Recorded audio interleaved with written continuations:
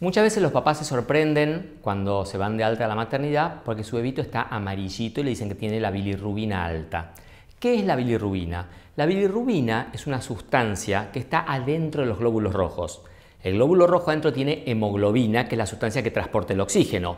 Una vez que la hemoglobina se libera del glóbulo rojo, se convierte en bilirrubina, es la forma de metabolizar la hemoglobina. La bilirrubina es un colorante amarillo.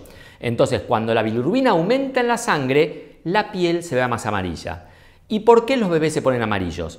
En primer lugar, los bebés nacen con mucho más glóbulos rojos que los adultos y esos glóbulos rojos rápidamente se destruyen, por lo cual se produce mucha bilirrubina. Esa bilirrubina debe ser eliminada del cuerpo por el hígado y los riñones. El hígado y los riñones de los bebés es inmaduro y no tiene mucha capacidad para eliminar la bilirrubina. Entonces, produce más, se elimina menos, sube en la sangre.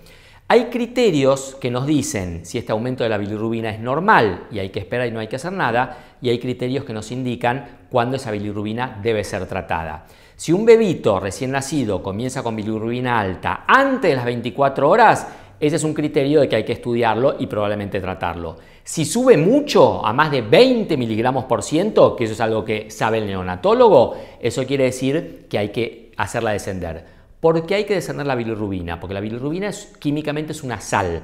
Las sales se disuelven en agua. En este caso la bilirrubina está disuelta en la sangre. Pero ¿qué pasa si yo en un vaso con agua pongo más sal de la que tiene la capacidad de disolver? Cristaliza. En la sangre podría pasar lo mismo. Si la bilirrubina cristaliza porque aumentó mucho, cristaliza en distintos órganos y puede lesionar esos órganos, sobre todo el cerebro. Es una enfermedad que se llama kernicterus, que por los controles que hoy en día hacen los neonatólogos, yo no he visto nunca en mi vida. En 25 años de profesión nunca he visto un kernicterus. ¿Por qué? Porque los neonatólogos controlan mucho y muy de cerca a sus pacientes.